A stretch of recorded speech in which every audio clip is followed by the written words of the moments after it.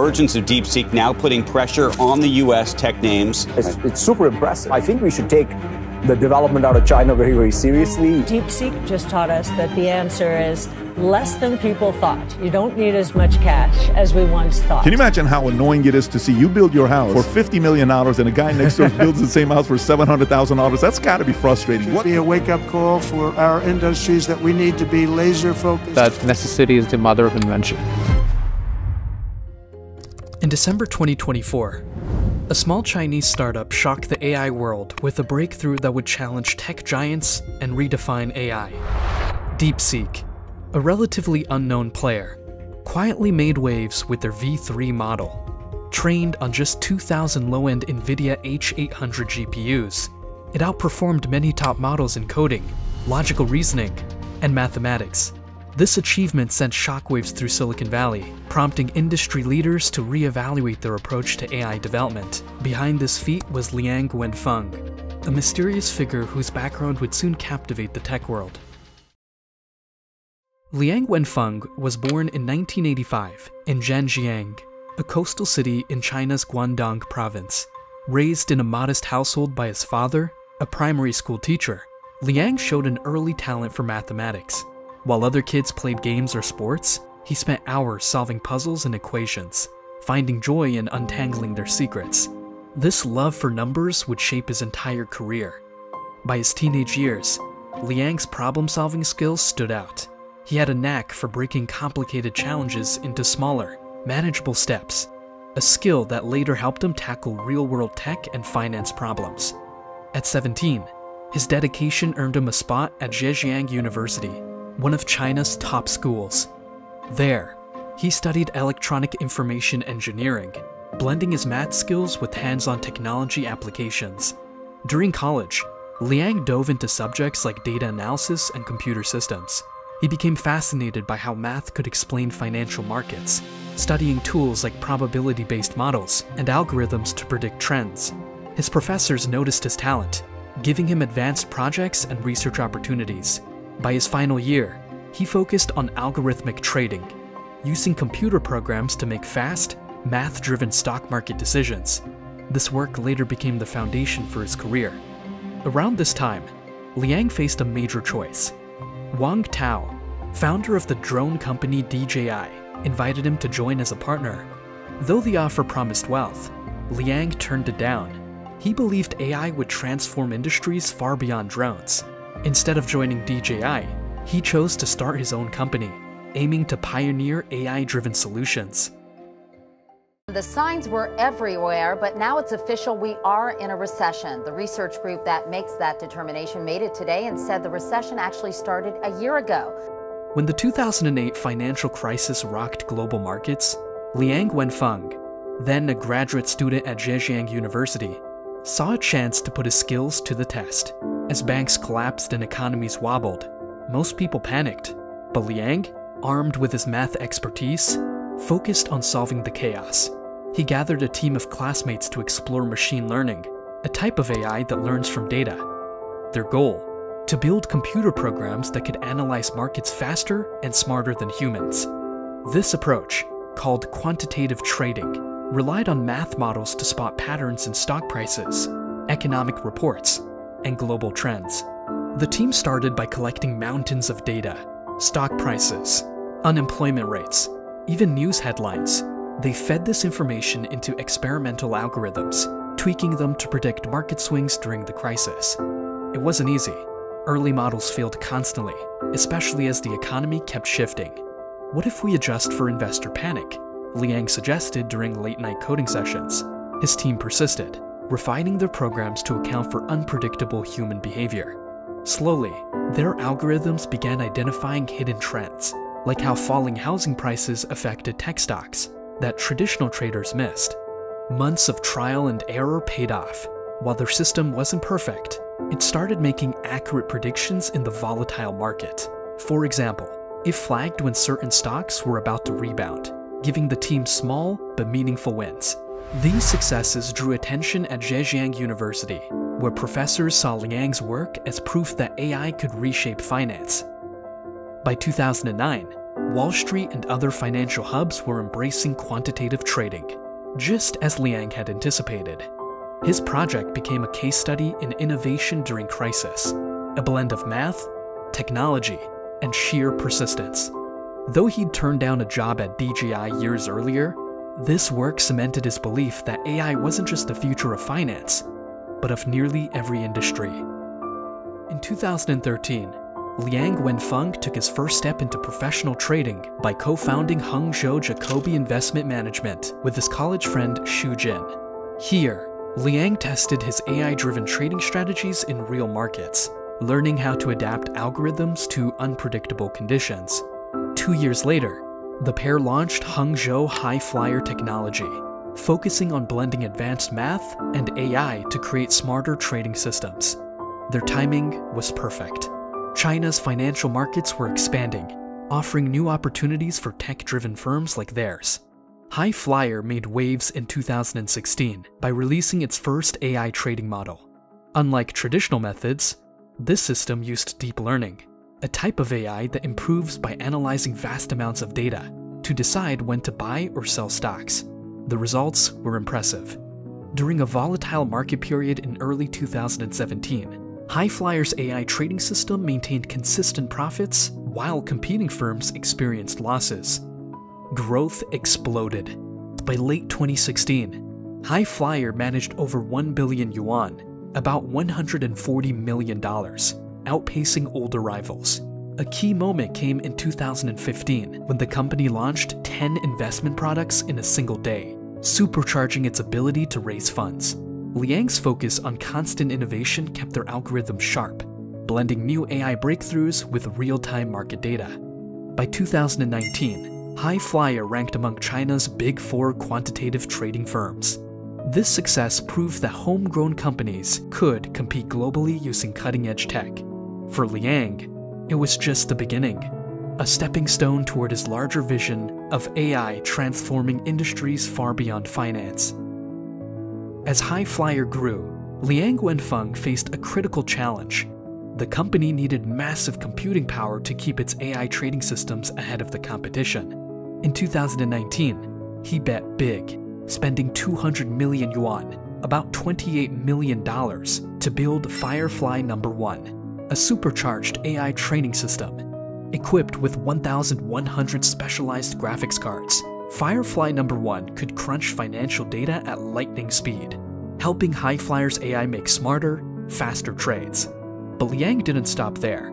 In 2021, he doubled down with Firefly No. 2, investing a jaw-dropping 1 billion yuan, $140 million. This upgrade packed 10,000 of NVIDIA's top-tier A100 GPUs, a move that shocked the industry.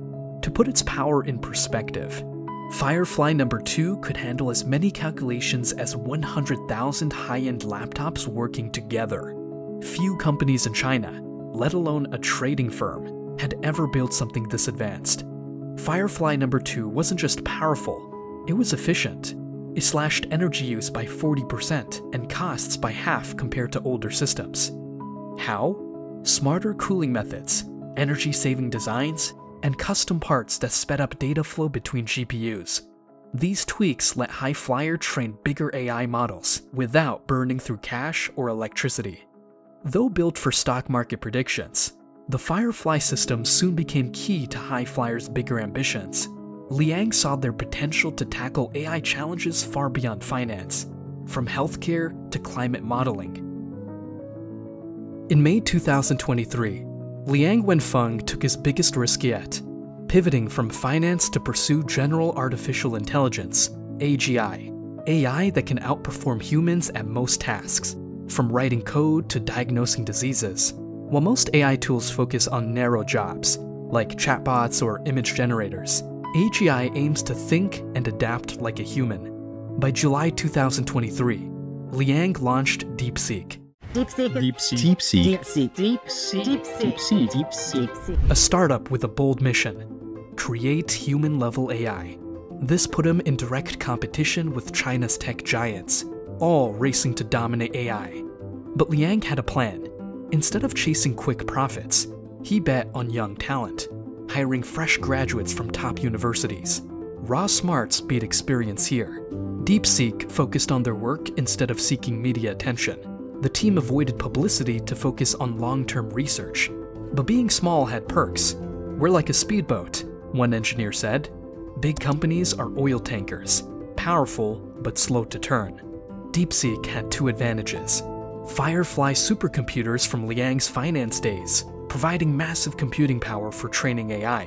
Open source ideals, sharing tools to collaborate with researchers worldwide.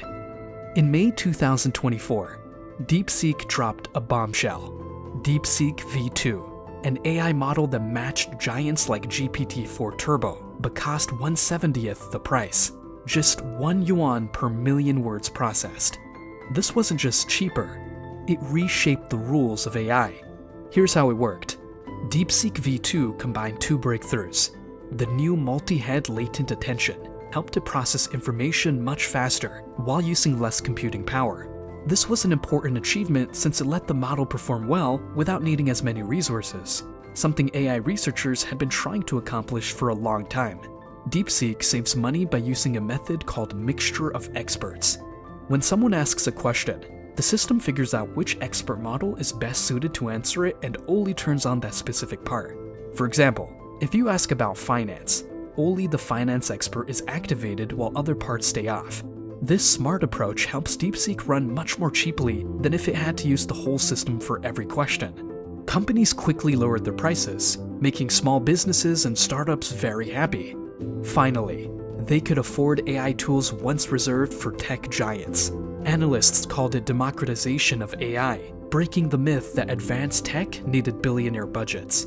DeepSeek's achievement was particularly notable, given the company's relatively small size compared to tech giants. The success of V2 demonstrated that innovation and clever engineering could level the playing field, allowing smaller teams to compete effectively with well-funded competitors. The model's low energy use addressed a growing concern: AI's environmental cost. By needing fewer computers to run, DeepSeek V2 showed how to make AI more environmentally friendly, which matters because data centers around the world use more electricity than entire countries. This breakthrough had potential applications in edge computing, mobile devices, and other scenarios where processing power and energy consumption were limiting factors. DeepSeek prepared to unveil a groundbreaking AI project. On December 26, 2024, they launched DeepSeek V3, a model that marked a major step forward in AI technology. What made this achievement special was that it was done using basic hardware. DeepSeek V3 was built using just 2048 NVIDIA H800 GPUs, which many consider basic equipment in AI development. This was very different from big Silicon Valley companies, which usually use hundreds of thousands of more powerful GPUs. Despite using simpler equipment, DeepSeek V3 performed better than models trained on much stronger hardware, showing excellent skills in coding, logical thinking, and math. The model worked as well as OpenAI's GPT-4, which was seen as the best AI system available. Andrej Karpathy, who helped start OpenAI, praised how well DeepSeek V3 worked with limited resources. DeepSeek's method was also much cheaper. Training DeepSeek V3 cost about 558 million yuan, while GPT-4's training cost between $63 and $100 million. This showed that you don't always need more computing power and money to make better AI. DeepSeek's V3's success came from smart new approaches, like FP8 mixed precision training and predicting multiple words at once. These methods helped DeepSeek use less computing power while maintaining quality. The training took less than 2.8 million GPU hours, while Llama 3 needed 30.8 million GPU hours. To understand how efficient DeepSeek V3's training was, think of it like a Formula 1 race car that beats other cars while using a smaller engine and less fuel. This success got many AI experts talking. They realized that clever methods and efficient programs could help smaller companies compete with big tech companies. By showing that top-quality AI could be made with limited resources, DeepSeek changed how people think about AI development. This breakthrough created new opportunities for researchers and organizations working with smaller budgets or limited access to advanced computing equipment. At DeepSeek, success came not just from advanced technology, but from their unique approach to building their team. While their AI breakthroughs amazed the industry, the way they ran their company was just as innovative. Their achievements weren't only about complex programs and powerful computers. They were about the people making these ideas real. DeepSeek stood out for its small, young team. They had just 139 engineers and researchers, much smaller than their competitor OpenAI, which had about 1,200 researchers. This small size surprised many people in an industry that usually believed bigger teams were better. Liang Wenfeng had an unusual way of building his team. He looked for bright young talent, especially recent graduates or people with just a year or two of work experience. He often hired from top schools like Tsinghua University and Peking University. Choosing young potential over experience was risky, but it led to great innovation. The company was set up to encourage new ideas. DeepSeek had very few management levels, which helped make decisions quickly and let team members take charge of their work. Liang said the company worked from the bottom up, letting people naturally find their roles and grow in their own way without too much control from above. This simple structure made a big difference in how people worked. Young researchers felt free to suggest and try new ideas. Without many layers of management, new concepts could quickly go from idea to reality, without getting stuck in paperwork and procedures. This change in competition made many big companies rethink their plans and how they use their money. Scale AI's founder, Alexander Wang, shared his honest thoughts about it. He said DeepSeek's success was a tough wake-up call for American tech companies. While the US had become too comfortable, China had been making progress with cheaper and faster methods. Wang's words showed how the global AI field was changing and reminded big companies they needed to stay alert and keep improving. Mark Anderson, a prominent investor, called DeepSeek R1 one of the most amazing breakthroughs he had ever witnessed. He was especially impressed that it was open source and could transform the AI industry. Anderson's comments showed how DeepSeek's new approach could change not just the technology, but also how AI companies do business. The AI community began wondering how DeepSeek's achievement might shake up the market and challenge big companies like OpenAI and Meta. 我们看到的是中国 AI 不可能永远处在跟随的位置。我们经常说中国 AI 和美国有1-2年差距，但真实的 gap 是原创和模仿之差。如果这个不改变，中国永远只能是追随者，所以有些探索也是逃不掉的。我们认为随着经济发展，中国也要逐步成为贡献者，而不是一直搭便车。过去30多年 AI 浪潮里，我们基本没有参与到真正的技术创新里，后硬核创新会越来越多。现在可能还不容易被理解。是因为整个社会群体需要被事实教育。当这个社会让硬核创新的人功成名就，群体性想法就会改变。我们只是还需要一堆事实和一个过程。